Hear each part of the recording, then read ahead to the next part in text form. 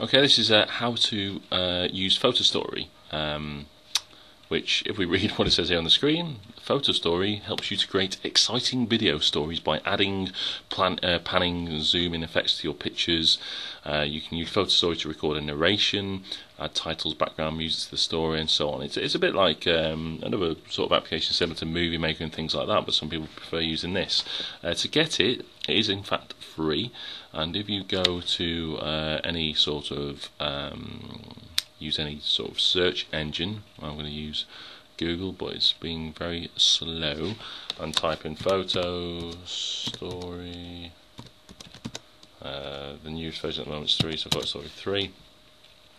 You can click on it and basically download it for free. So just follow the online instructions and basically install it. I've already got it installed, so I'm not going to do that. So okay, to use Photostory then, when you're starting a new story, you click on Begin Story, press Next, and you just follow the on-screen instructions. So first of all, you need to import some pictures. So I'm going to click on Import Pictures. I'm going to find the photos I want, which I'm going to use these from a folder called Saltash Pictures about the school. So I'm going to have that one. So I'm just holding down Control and clicking which ones I want. Click that one. And that one. And maybe that one and that one. I'm just doing this randomly. Okay. So then press OK, and it then starts to import those pictures. So I've imported 6 pictures, and then I'm going to do some things with them. So one of the things you've got an option to do then is you can straight away you can see all of these things have black borders on them. So that picture there's got a black border on the top and back, so I might want to get rid of that. So I click on this option, remove black borders, and then it starts to basically remove them for all the photos you've done. You can move this around and say, okay, I just want that bit of the photo. In fact, that'll get rid of the black border, but I'm going to zoom in. I'm going to crop out all of that bit there and just have the just focus on that bit of the school there, and just crop the bit I want, and I'll just have that there just to demonstrate how you can do it, and then press yes.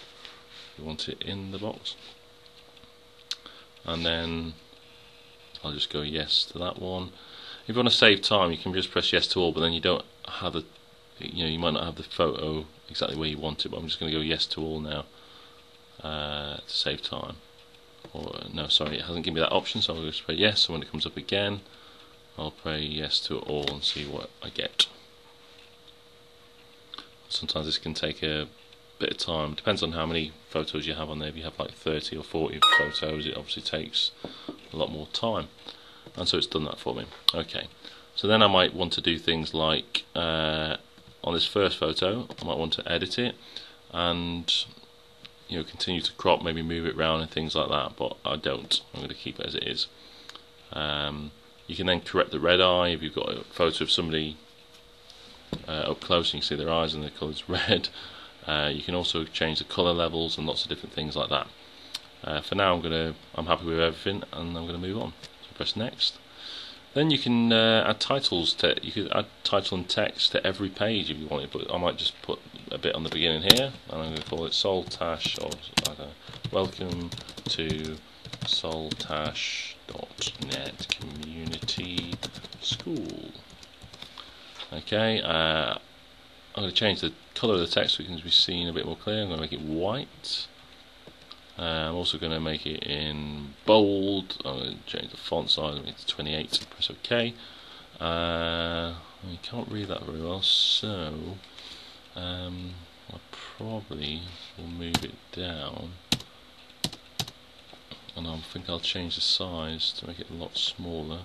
So I'll highlight that and go to 18, see what that looks like. Okay, that's better. I can see it a bit better. Still can't see it very well, so I'll just move it down a bit further again.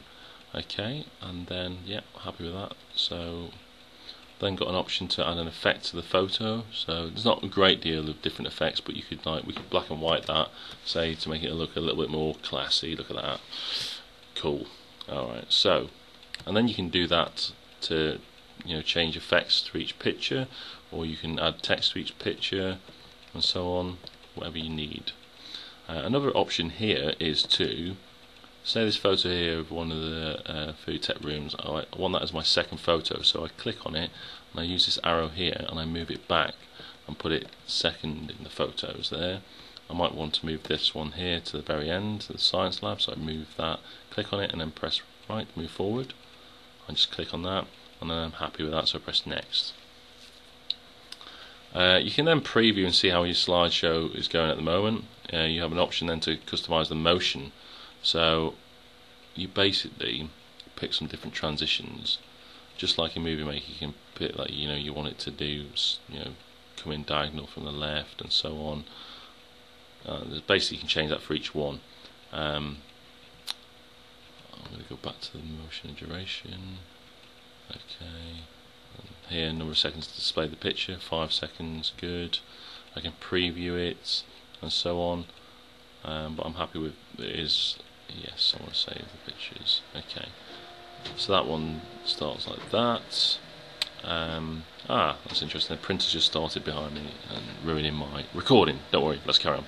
Anyway, so I've just put like random transition on at the moment, so I'm going to press next, and then you can select music and you can add music in, bring in music. So I can select it from one of my songs. So I might put in David Bowie song Life on Mars. I can try and insert that and bring it in. So that's on there now, so I can preview that and see what it sounds like and looks like. It's a god-awful small affair to the girl with the mousy hair, but her mummy is yelling no, and her daddy has told her to go. Okay, so I previewed it, I'm happy with that. So I'm pretty much finished now, so I'll go next. And then I can then save my Photostory as a project file, or I can save it and it converts it to a movie file by just following on the instructions, like next, and then it starts preparing my video, mixing my audio, and basically saving it as a movie file. Done. That is how to use